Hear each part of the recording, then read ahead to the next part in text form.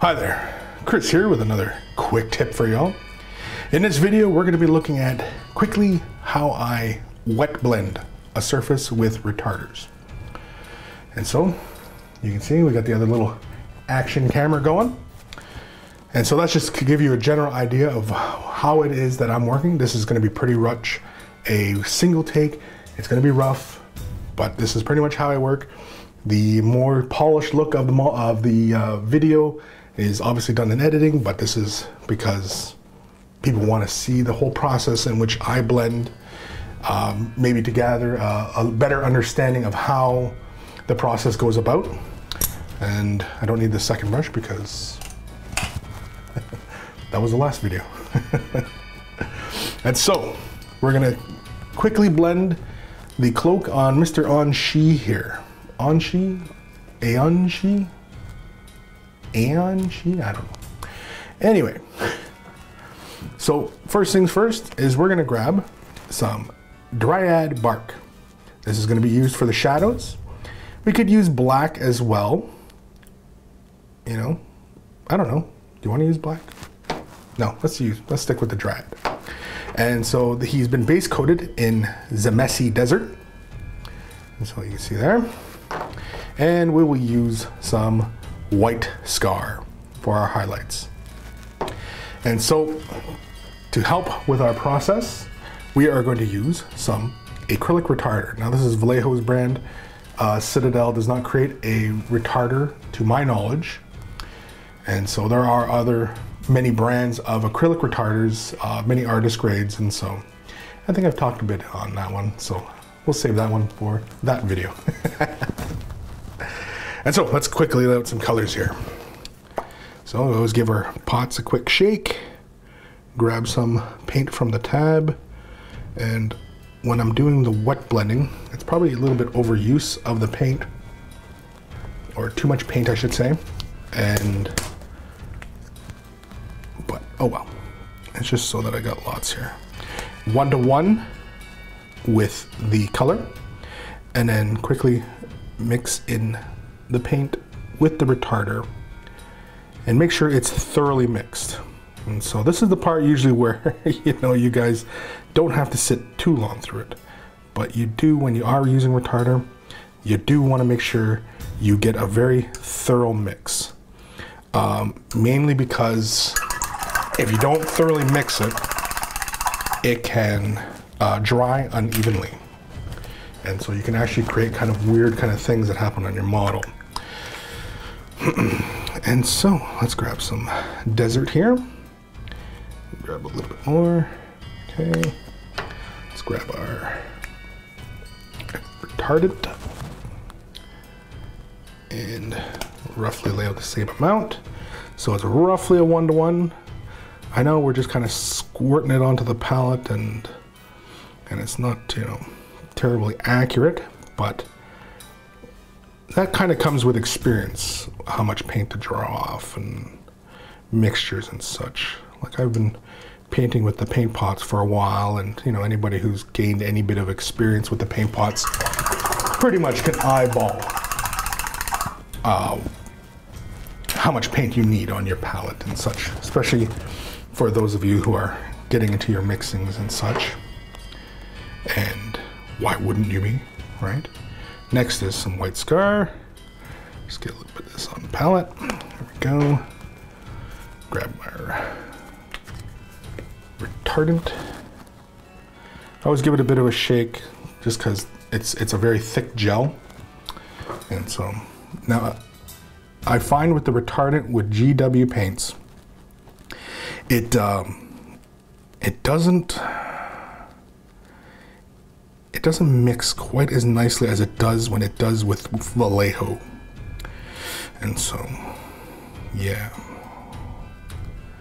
I don't know. It's just the way it looks, like the way the paint looks, especially when I'm drawing it on the palette and everything like that. You can kind of, it just doesn't look the same. It gets kind of just funny. I don't know how to describe it. It's like the pigment itself in the paint is glopping up and becoming like little beads, and so it gets kind of annoying. And so, now, see, real time, right? And so, we are going to quickly lay down some base color. And for this, I pretty much always just use one brush. You could use two brushes when doing this. It really doesn't matter because the paint is not going to dry very quickly, so you don't really have to rush through the process. And so very quickly, I am just going to quickly lay some color down onto his cloak. And it's really just rough. This is just to help our colors mesh with the base color. And this is pretty much how I always do it.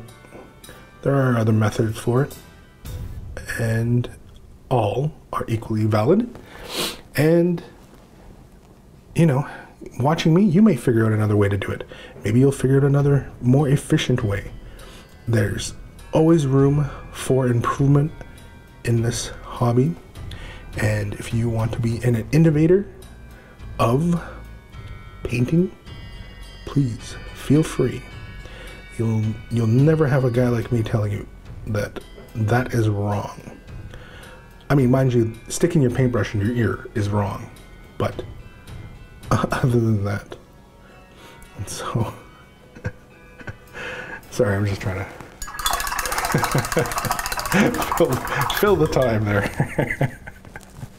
Okay, so very quickly now, whenever I'm blending, and you know, I always like to start at the mid-tone color, work my shades down, and then work my highlights up. Just the way I like to work. You could start with the base color and work your way up. You could start, you know, at the highlight, work your way down. That's really just personal preference. This is my personal preference. Doesn't have to be this way. Feel free to do whatever it is that makes you smile. Okay, so let's get some color down here. And when blending, for most parts, this is my favorite way of blending. Two brush blending, I've only ever really used for little small areas that had to be blended. But even then, if I've got mixtures out and I'm mixing when using retarder, I'll just use the retarder and, you know, paint those little small areas. And so, like I said, it's really not that often that I do a lot of two brush, and I do prefer this method because it allows you to have the most control over the transition. So let's just start by picking out some shadow right there. Okay, now you can see as I work the color into the fold, I'm running the brush with the way the line at which the fold runs. And so you can see how it runs this way, so my brush strokes are going this way. I could run the brush strokes, you know, side to side like this, but that's not terribly efficient, as you can pretty much achieve what you want almost in a single stroke sometimes, like so. And then you just quickly go. Yeah, you're gonna get some sound effects now. And you can see as we work our color in, like so. Okay. And then really quick, let's just fill in some more shadows here. Let's fill this little shadow in. You could use a smaller brush here, but I like these base coating brushes for this job, mainly because of the length of the bristles. It gives you nice control of the flow of how your brush strokes run, and I just prefer it. Often when I'm painting canvases, often these are the kinds of brushes I tend to use the most. It just gives me the most control of the flow of the strokes. And so, yeah. Okay, so I don't want this to run too long. So we're gonna come back in with some desert. I'm just gonna call it desert from now on. I'm not gonna call it by its first part of its name because that's just gonna end up stressing me out. And of course, I'm using the Citadel colors. I mean, you don't have to use the Citadel colors. You can use whatever colors you have on hand or prefer. I just happen to use these because for the most part, they're readily available around here, especially when we had to store. So you can see, and when I'm putting my brush into the paint, you can see like I didn't even clean it off really, because like the amount of paint from the dark brown and then transferring it over, it's very minuscule, and it's really not going to change too much the value of the color. And so I usually just don't end up worrying about it too much. So I'm just going to drag some more color in here and some more here, and it all ends up mixing anyway. And even if you inadvertently create a tone that you didn't really want, but then all of a sudden you lay it down and you go, hey, that kind of works. And so that's essentially that. And so we're just, and you can see like laying out the shades is really quite quick. And in fact, you can kind of see how it's almost like I'm overbrushing the area. You know, like when you got too much paint when you're dry brushing, well, that's like overbrushing, right? And it's almost like that, especially to catch some of these top edges of the folds. And you can see I'm just quickly creating those shadows in there. And again, this is a quick tip, so I'm not gonna play with the color too long. You guys are gonna trap me into this, or we're gonna end up playing with these colors too long. Now, another thing is, when I have the two colors, and I'm happy with how much paint is down, see how the brush is like non-existent with paint? I've wiped off most of the excess water.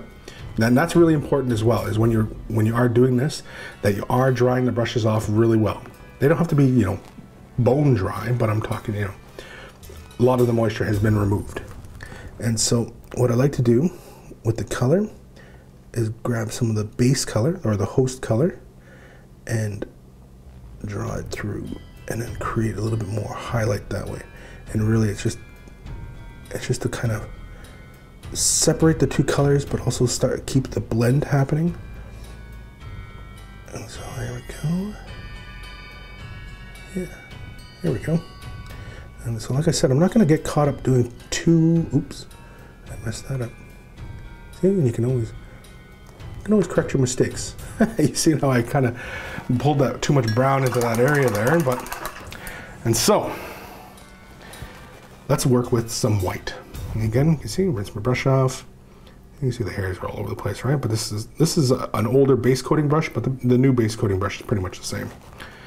And so let's grab some white and let's start laying in some highlight. And so essentially I'm only going to work on the one side of the model, just because I don't want to take up too much time. And so let's bring in the highlight this way. And often when I'm working either in the highlight or the shadow, I always quickly just lay it out and just kind of shellac it on almost. If that's even a word. And so I'm just going to pick some here. And again, where I'm laying out the highlights, obviously that's a big part of the painting, right? Is knowing where to place. And so the light is coming downwards, and so I'm kind of doing almost a zenith style highlighting here. Kind of. Not really. I'm not huge into zenith, but it's really not really my bag. And so there.